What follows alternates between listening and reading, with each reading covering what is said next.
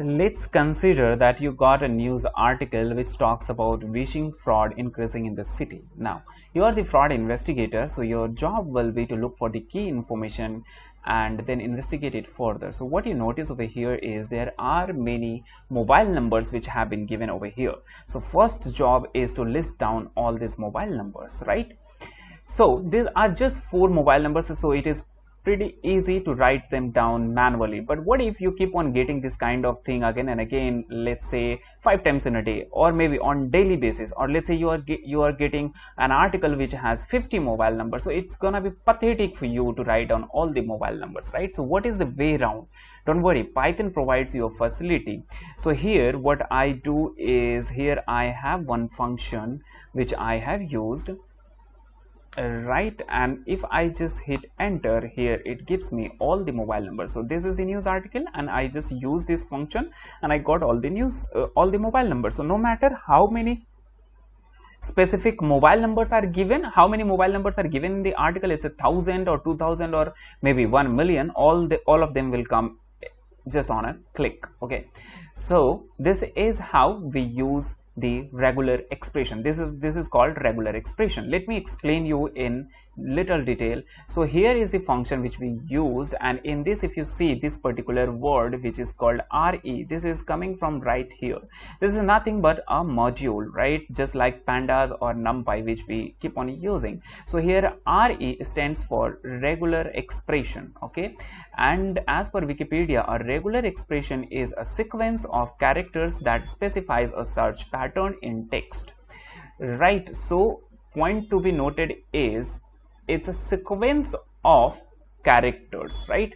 So just look at this one, it is the expression, or this is exactly what Wikipedia was talking about. This is called the pattern, right?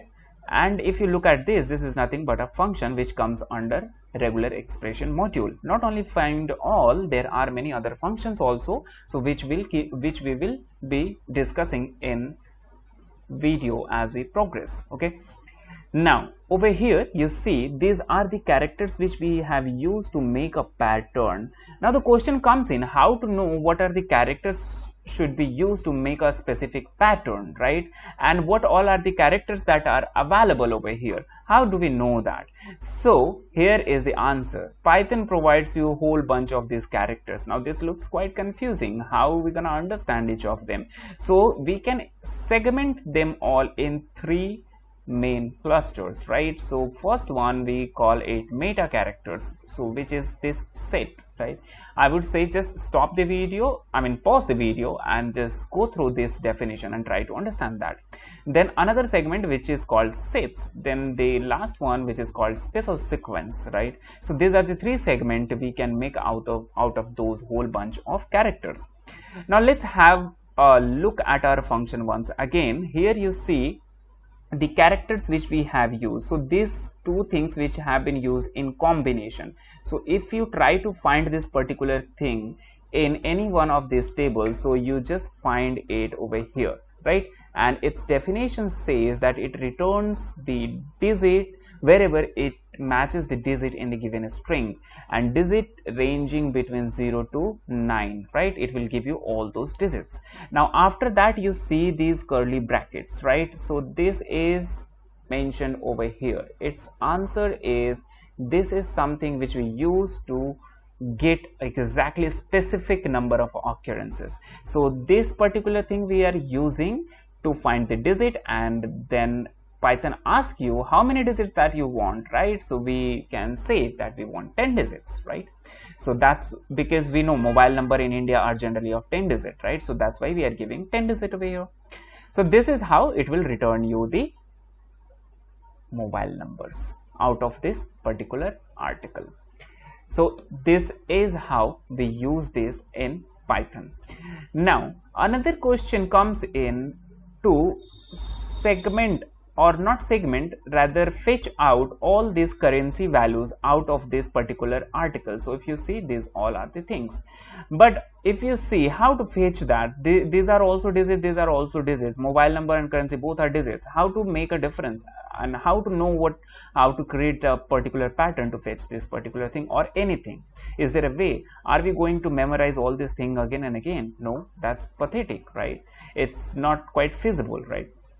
So is there a way to handle this kind of situation? Yes, there is one website which is called Regex101.com. I want you to take a note of this, and this is very interesting and useful thing. So you just come to this website, from here choose Python, right? And once you are done with this, like we just saw how we found the mobile number, if let's say you don't know the answer how to find the mobile number, you can use this particular portal. So to find the mobile number, what we need to look for is digits, right? So to look for digits, what we can do is we can use this glossary over here.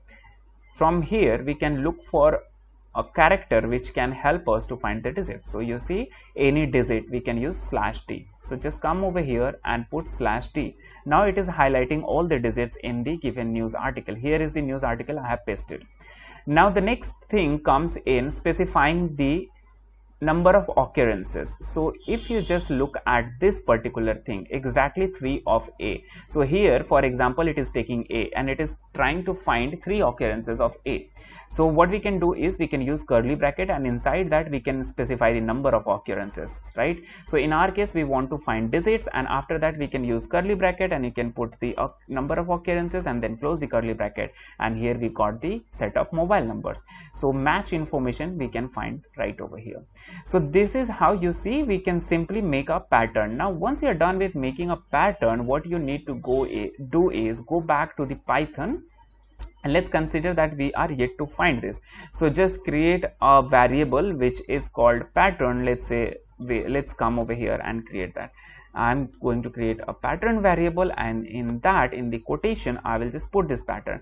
Now this is done, pattern is created. After this, what we're gonna do is we're gonna just use the function find all out of this regular expression module, and its syntax says first specify the pattern and then give the string in which you want to look for that particular pattern, right? So what is the pattern that we want to look for is this, right? Here we have created this this pattern with the name of pattern itself, right? And now we want to look for this particular pattern in the article, right? And just hit enter, we got this particular thing, right? So this is how we do it. Now the problem statement is to look for the currency and not for the mobile number. So to look for currency, again we have digits, we require to look for the digits, right? But mobile numbers are also digit and currency is also digit. So how to differentiate that? So the differentiator is $sign over here. Now we can start looking for $sign, but the problem is $sign itself is a special character which has a different meaning, right? So if you just look at this point, end of a string, so $sign is used to look for a particular string which ends with a specific character. For example, if you want to look for a string which ends with n, right? So here small n, or maybe let's say capital N, so there is no match for that. Let's say we want to look for something which ends with D, right? So there is one match we just found over here, right? So this is how we use the $sign. But here we want to use dollar as a normal character. So how can we do that? So to remove or to nullify is special status, what we can use is we can put a backward slash just before this. So now it becomes a normal character, and like you can see, it is highlighted in this particular article. Once this is done, the next job is to look for the digits after this, right? What are the digits that we want, the digits that we want to fetch. So to find the digit, we just learned that we can use /d. So it is giving you it is selecting the digits also, but the problem is it is selecting one digit only. Now there is another function which is asterisk, not function, the special character is asterisk. So asterisk can be used to find or fetch all the occurrences of of given pattern. So the given pattern is digit, right? And if you want to find all the occurrences in the same sequence till the time you get a blank space or end of the line, it will fetch all those occurrences. So how can we do that? So we simply, after /d, you just put asterisk over here.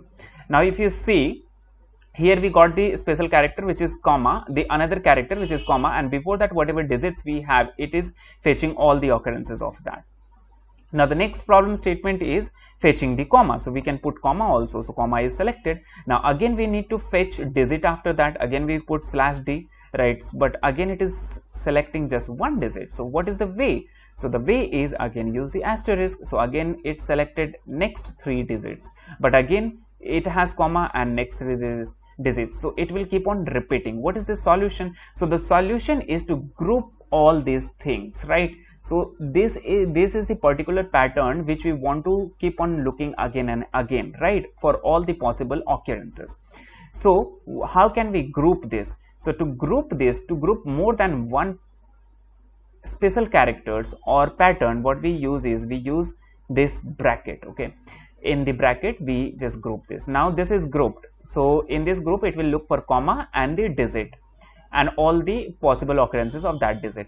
Now this is one set. Now we want to keep on repeating this pattern till the time it finds a blank space or end of line. So for that we can use the asterisk. Now you see here it says there are 4 matches we have found. Now if you just go back over here and if you see in the match information, here is the numbers which we are looking for, this and all these things, right? But there is one problem. You see, you keep on getting these groups, right? So what is the solution for that particular thing? Let's look for that over here.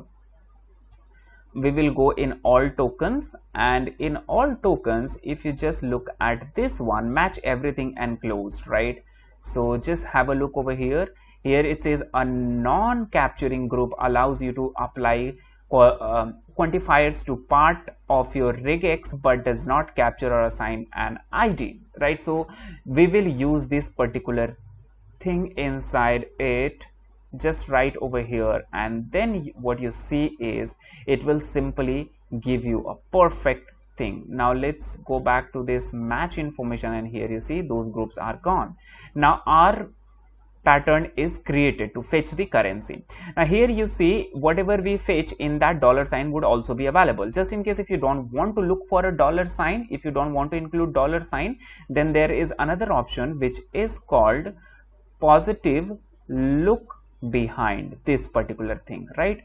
Positive look behind. So this particular thing, what it does is, whatever character you just specify over here, it will look for the part which comes after the character which you specify over here. Let me give you an example. For example, I am taking this particular thing, and if I come over here and I put this before the $, so first we need to group this. You remember, we need to group set of special characters or patterns which we want to use together, right? So we want to use all these things together, so that's why we have to group it. So now what will happen, it will find $, and it will just create a identifier after which whatever is available you can fetch. So this is the identifier $, and after that we want to fetch the available digit. So this is how it works. Now if you go back over here and if you see $, is gone. So it's up to you. If you don't want to use it, don't use it. If you want to use it, just use it. I just hope that it is clear. Now all that you need to do is copy this particular pattern which you have just created and come over here. In this one, create another pattern. Let's say I am going to say pattern 2, and in that I am going to specify that pattern, and now the job is to look for this particular pattern in the news article. So how can we do that? We can simply say re dot find all, and in that we can say pattern 2, and where we want to look for this pattern is in the article, and just hit enter. Here we got that. Okay, now if you want to keep this $ in your output, you can just remove that. Oops, sorry, please bear with me. Here you can just remove this particular part and just hit enter. Here you have the dollar sign. Now this is one way, this is the way you can fetch the currency amount, right? Now what if you want to fetch mobile number also along with this? So what we're going to do is, here we already have a pattern created, we can combine this with this, right? And if you hit enter, what happens? It gives you nothing, right? Because this doesn't make a complete pattern. So what we want to search for is mobile number and currency both separately. So what we can do is we can use OR condition. So OR condition can be created using pipe character, right? This is the pipe character. So here we are simply saying look for mobile number or the currency value in the news article. Now if you hit enter, in the output you're gonna get both of these two things. Now it's up to you, whatever you want you can, whatever the way you want you can use, right? So I just hope that it was clear to you. In upcoming videos, the way we saw over here find all, in upcoming videos we will see what all are other options, functions which are available in regular expression module, RE module. Until then, happy learning. Wish you very all